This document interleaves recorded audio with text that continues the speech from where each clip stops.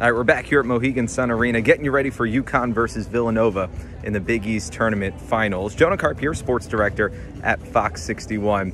UConn and Villanova, this is the third time they're playing each other this season. UConn took the first two victories, the most recent one coming back on February 18th. This is the 19th consecutive conference title game the Huskies are playing in, and they've won the last 9. A remarkable run. UConn and Villanova. Tip-off at 7 o'clock. We'll see you then.